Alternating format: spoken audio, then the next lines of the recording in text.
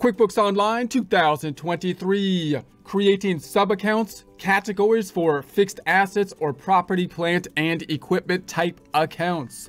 Get ready to start moving on up with QuickBooks Online 2023.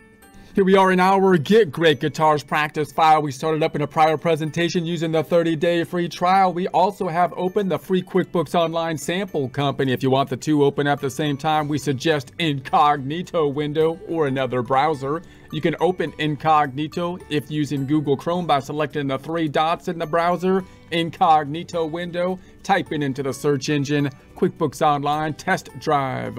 We're going to be using the sample company to compare the accounting view, the one that Get Great Guitars is in, and the business view, the one the sample company is in. You can change between the two by selecting the cog up top and switch the view down below. We're going to now open up a couple tabs, duplicating as we do every time to put reports in. Tab up top, right click in. Support accounting instruction by clicking the link below, giving you a free month membership to all of the content on our website, broken out by category, further broken out by course. Each course then organized in a logical, reasonable fashion, making it much more easy to find what you need than can be done on a YouTube page. We also include added resources such as Excel practice problems, PDF files, and more, like QuickBooks backup files when applicable. So once again, click the link below for a free month membership to our website and all the content on it. To duplicate, and then we're going to right click on the duplicated tab to duplicate it. We're going to go back to the tab to the middle, the reports on the left hand side, opening up the balance sheet report, one of the favorites. By the way, if in the business view, that's going to be in the business overview on the left in the reports. That's where the reports are located, in the business view. Then we're going to go to the tab to the right, reports on the left. Open up the P to the L, the profit to the loss, the income statement. Close up the boogie, the ham boogie that is, and go from 010123 to 022823. Let's take a look at it in a month by month comparison so we can see running it Jan, Feb, and tote. Jan, Feb, tote. Jan, Feb, tote. Tab to the middle, and we're gonna then open up or close up the boogie and then change the range 010123 to 022823 and run it. I was running. All right, so that's the setup process that we do every time. We're looking at the fixed assets now, and we entered our beginning balances and looked at the fixed assets using the categorization of our beginning balance categorizations. Or if you start a QuickBooks file, you might just use the fixed assets categories that are given to you by the default system of QuickBooks. And this is one area where the general rule, I would think, doesn't apply that I would normally go to. In other words, if I go to the tab to the left and we go to our chart of accounts, which is in the accounting on the left, chart of accounts. If you're in the business view, where's the chart of accounts? If you're in the business view, that's what I need to know. If you're in the business view, it's under bookkeeping and then the chart of accounts. And then if you're in this test file, you got to turn on that thing. Okay, so then our chart of accounts. Now, normally most of the chart of accounts that are going to have the most section with the most accounts will be the expenses. In other words, you'll have more type of expense accounts typically than any other account. And if you just look at the chart of accounts that's given to us, you can see that they've given us more default expense accounts. Now, the general strategy I would have when starting a new QuickBooks file would be that I'm going to keep the chart of accounts that they have if I can. And then as I do data input, many of the data inputs having an impact on the expenses, because that's the most common type of transactions, the payments that we're making for particular things. If there's an expense account related to it, I will use that expense account with the rationale that QuickBooks is giving us, basically the default expense accounts, the most common expense accounts. If there's an expense account that's close but not exact, then I'm going to use that expense account, but I'll edit it to change the name to what I want it to be. If it's close but I don't want it to be a sub account or something like that, then I'll change it from a sub account. What I won't do is make two accounts that are similar in name, because then I'm likely to post to both of them, and that's going to mess things up. And then I would go through these accounts like after 2 or 3 months of data input and make inactive any accounts that we're not using. That's the general strategy I would take. But with the fixed assets, it's a little bit different up here. So if I go to the fixed assets, we have all this stuff that they gave us for the fixed assets building. You got furniture and equipment, which is a little bit different than what you would think. Land is kind of normal, long-term office equipment, and then they put all this stuff, copier, furniture, phones, in this subcategories. Vehicles is kind of normal, but you might not call it vehicles depending on the circumstances. So these to me aren't exactly, they're not even the most common names other than building and land. Furniture and equipment to me isn't the most common name. All these subcategories might not be the most common strategy for tracking this stuff on a subledger. Now the problem with the machinery and equipment, just like let's look at the problem here, is that we have to put this stuff on the books as an asset because they're large items. I can't be on a cash-based system, even if using a cash-based system with these large items, because if you're in the United States, you're gonna at least have to break out the accrual component, put it on the books as an asset for taxes. So the tax software then often is the thing that we're gonna use to track the accumulated depreciation. So what we gotta do, we gotta put it on the books as an asset, and then we've got to depreciate it, lowering the asset, allocating the cost over the useful life. Similar to what we do with inventory or any other prepaid asset like prepaid insurance. But with the fixed assets, it's an estimate. We don't know exactly how much of the cost we used over any certain time period. We're just going to estimate using some method like straight line, or double declining or maker's tax methods or whatever, to make that estimate. That's why we break it out into another account here, to recognize that I'm not actually using up the equipment. It's not disappearing. I don't have like less inventory of equipment. I have the same number of equipment, but I think the value is being allocated, or the cost is being allocated to the time frame that we're using it. So this second account shows that it's an estimate. Now that comes with some complications, because now you would think I would need a subledger tracking each unit of equipment that I purchase, applying the schedule of depreciation to it to know how much of it has been consumed or allocated, and then giving us the total that hasn't been consumed. Now that's a complicated schedule, more complicated than most other schedules, and there's different methods that we can use to depreciate, and therefore oftentimes we don't do that in QuickBooks or ourselves. It's useful to do it with the tax software oftentimes, because even if the tax software, we're going to have to do it for tax purposes, if nothing else.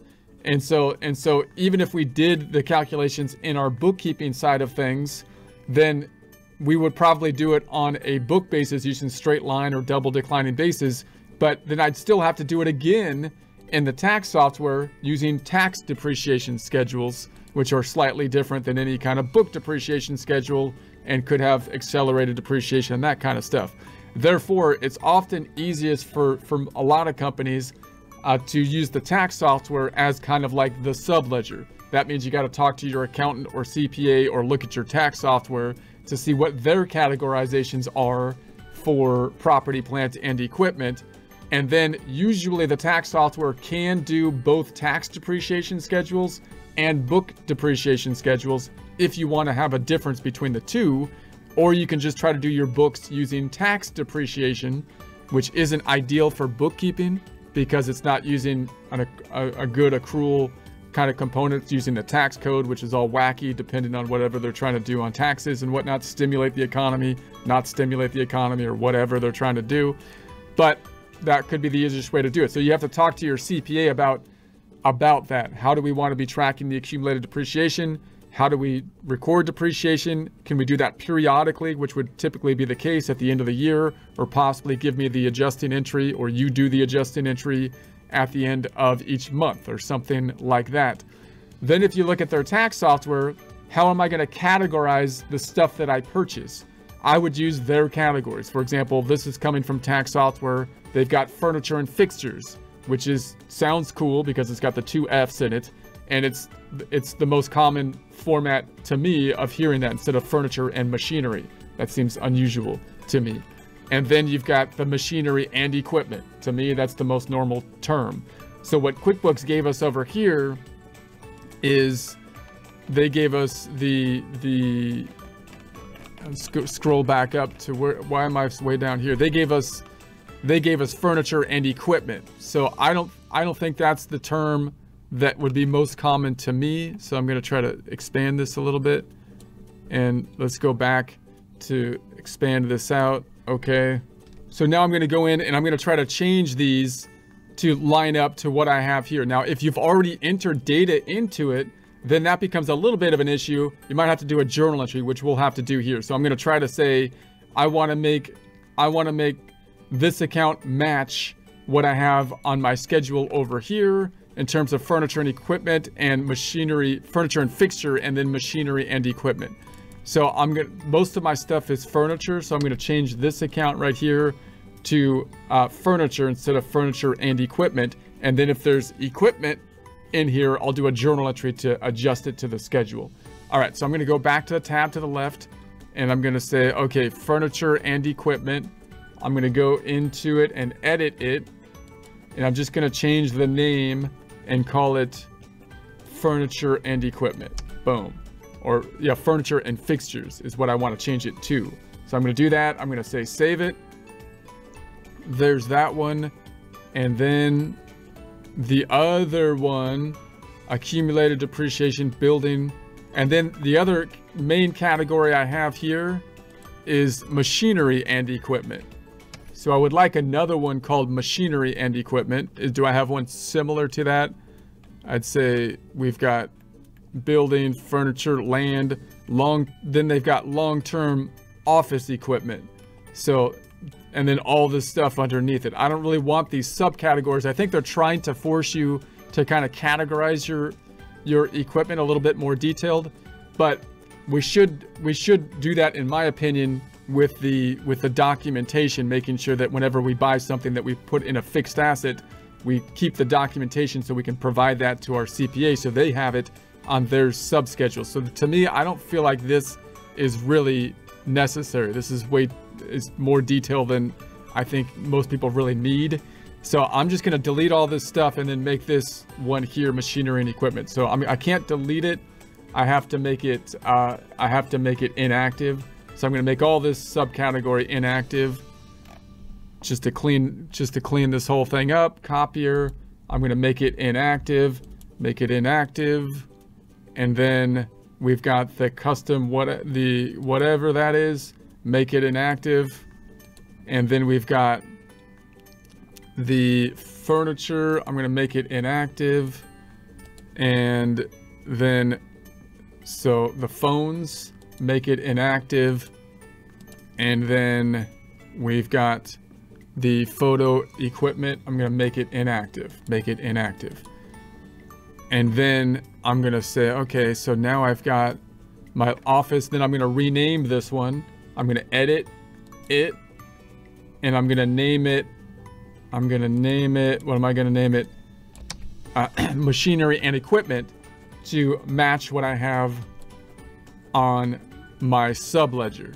So then I've got, these names make sense to me. We've got buildings, that makes sense, even though we don't have anything on the subledger, but that makes sense. Furniture and fixture, that's the name on the subledger from the tax software. So that means we can group everything. I would like my total here to tie out to what I have there.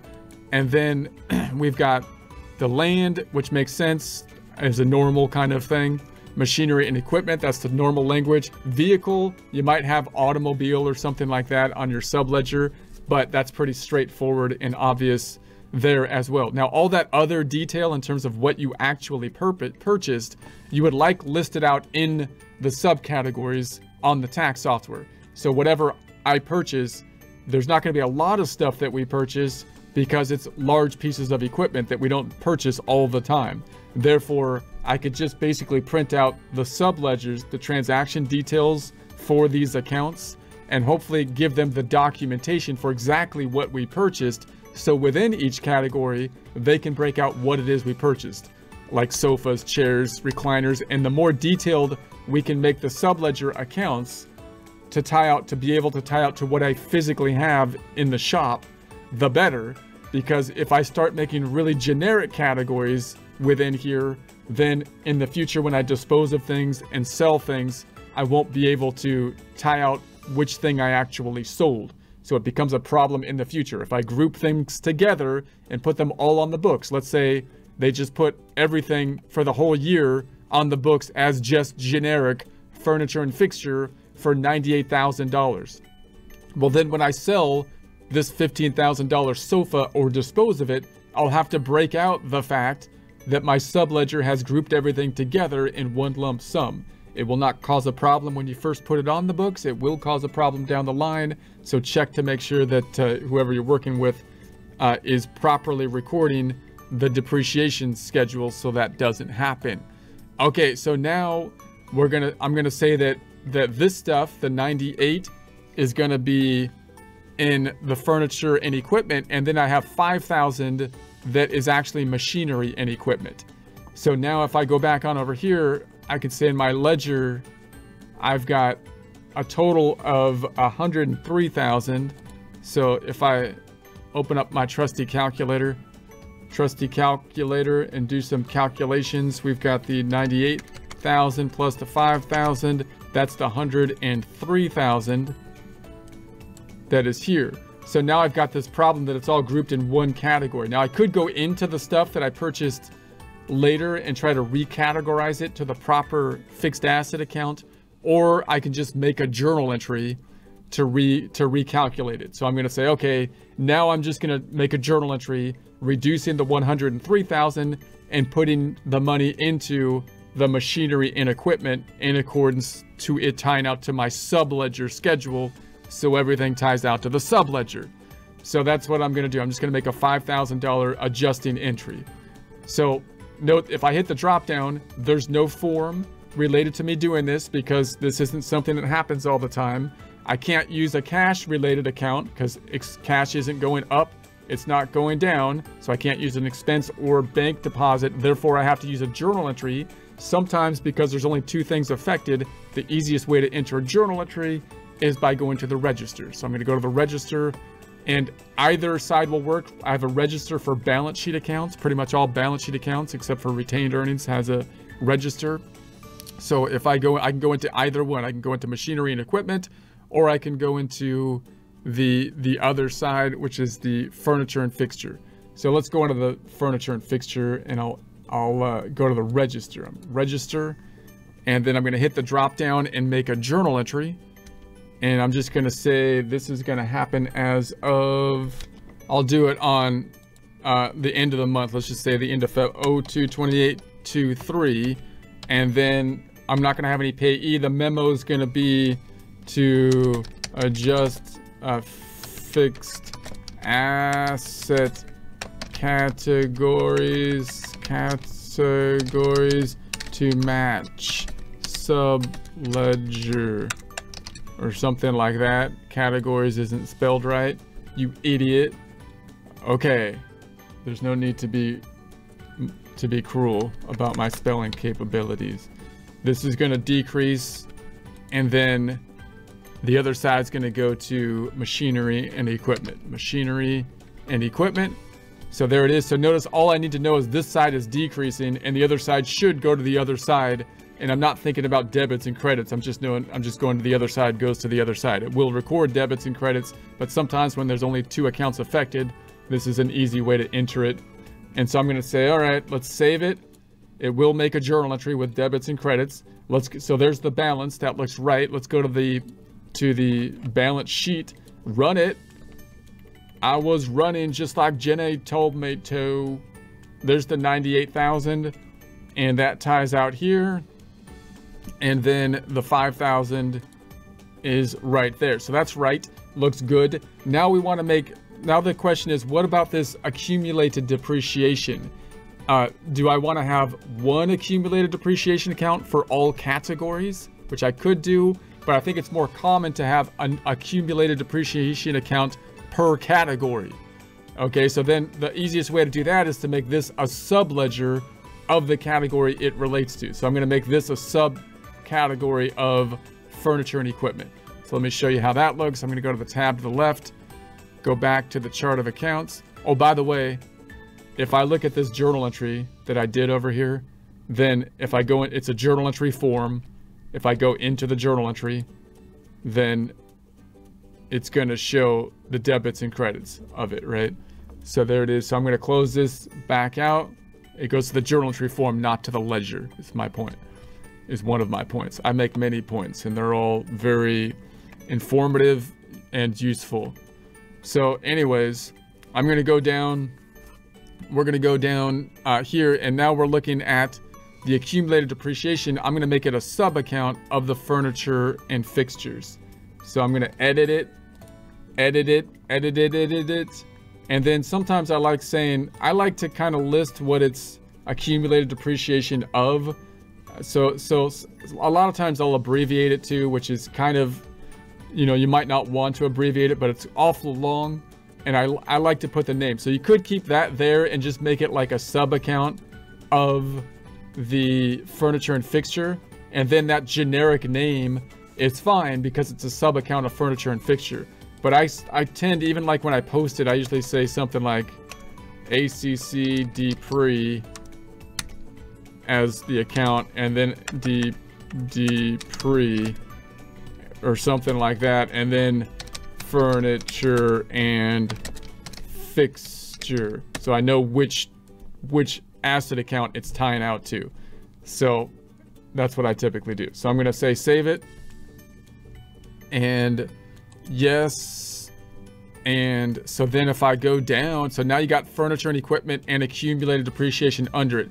Now notice that you could make like a furniture and equipment parent account and then have the cost for furniture and equipment and then the accumulated depreciation, have two sub accounts under the parent. But this is a little bit of a shortcut to do that, where we have the parent being the furniture and equipment and the accumulated depreciation under it. Let's see what that looks like on the balance sheet. If I run the balance sheet, this is what it looks like. So you got the furniture and fixture and then the accumulated depreciation under it. That also kind of works nicely because then you've got this drop down thing that will collapse nicely there, and it gives you one less line item than having another line that says furniture and equipment and then cost and then accumulated depreciation.